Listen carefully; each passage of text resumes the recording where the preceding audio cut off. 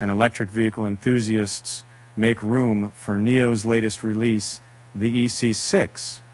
Stepping up from the previous generation's NT 1.0 platform, Nio has revamped and refreshed the EC6 using the new NT 2.0 platform. And the EC6's launch has everyone's attention, not just for its design, but also for its price tag.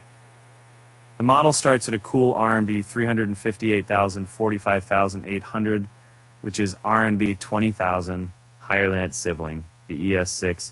However, for those interested in a Nio exclusive battery rental option, it's available for a slightly less startling figure of RMB 288,000, 236,900 euros. Now, and the much-hyped launch event took an unconventional twist.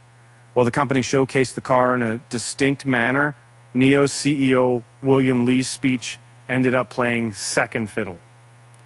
Why the Nio said, you ask? Well, it seems the EC6 is crafted for a niche audience, diverging from the ES6's broader target, which Nio cannot afford to flop.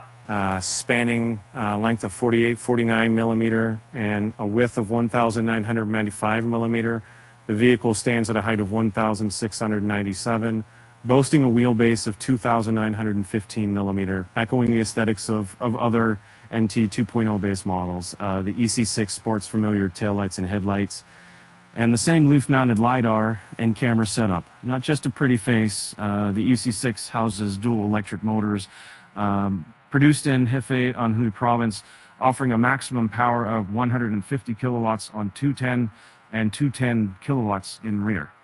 These impressive numbers enable the EC6 to hit top speeds of 200 kilometers per hour. For reference, it's on par with the powertrain specs of the ES6, ET5, and ET5 Touring.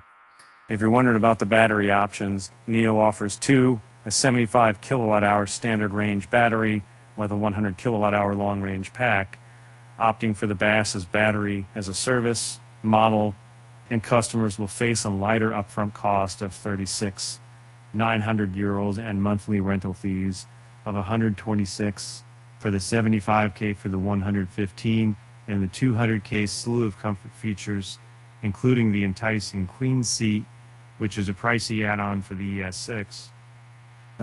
Going back in time, the original EC6, built on the NT 1.0 platform, was launched in late December 2019, with the first set of keys handed over to customers got in September 2020. This time around, Nio's taken up the pace. Delivery of the new EC6, it's happening today. No waiting games here.